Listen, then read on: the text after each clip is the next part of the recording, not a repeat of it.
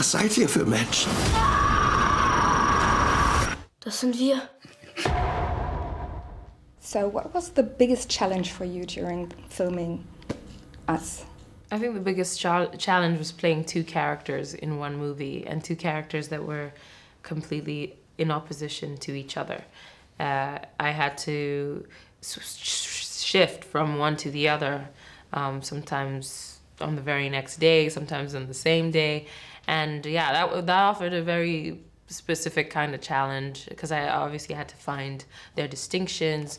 With one of them, I had to, you know, do a voice, and the physicality of each was very specific. It was also a lot of fun because of that. Did your voice suffer from that kind of speaking?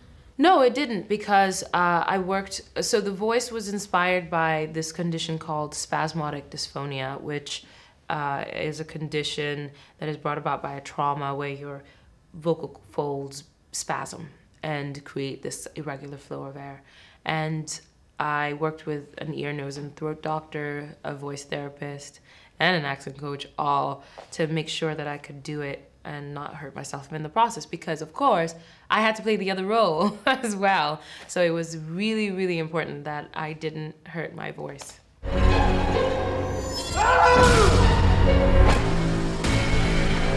Sei vorsichtig.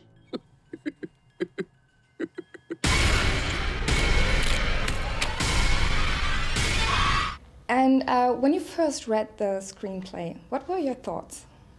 I was terrified, and I remember being delighted by it. It was the first horror screenplay that I read, like, you know, real horror.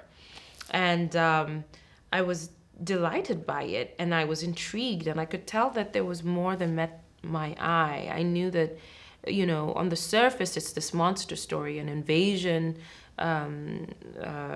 horror, but there were layers, you know, and I could tell that there was social commentary and recall to past films and all these things that I just needed more information about. So I talked to Jordan shortly after I read it and just took vicious notes to try and keep up, trying to catch up to him. And what do you like about the movie? What do I like about the movie? Well, I like the opportunity that it gave me. I like how Jordan is able to really walk that thin line between comedy and horror, you know? At any given time, you're tense, and then he makes you laugh, and you're able to release a little bit of the tension, but with anxiety, because you are aware that something bad is gonna happen, and then something bad happens and you scream, and it just creates this kind of roller coaster of an experience that is unique. And then on top of that, he's able to pack so much meaning into a film. Was seid ihr für Menschen?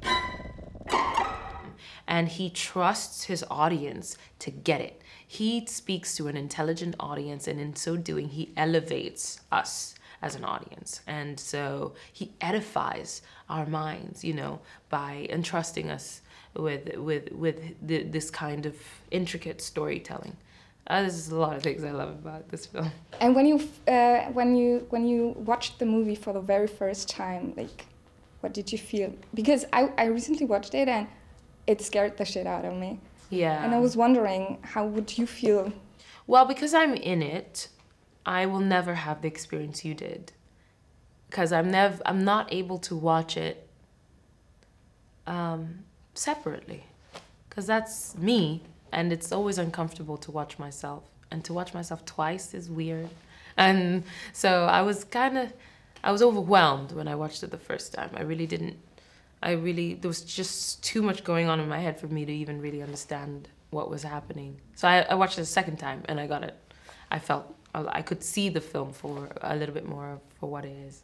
You're living in the US, and did you ever think about those underground stuff, all those tunnels and stuff? Yeah, tunnels. Yeah, I mean, of course, you know, I live in New York, and so subways and things, they're there, and there's lots of them that are abandoned, and, you know, at certain times of the year they're wet and kind of spooky, and you can hear drip, drip, drips, and there's lots of people that live down there, and there's, you know, I've heard about the mole people. They're quite this urban legend, but, you know, so I'm very aware of the underground system in New York, and obviously your mind sometimes wanders and thinks about all the crazy, scary things that are happening down there, and Jordan took full advantage of that.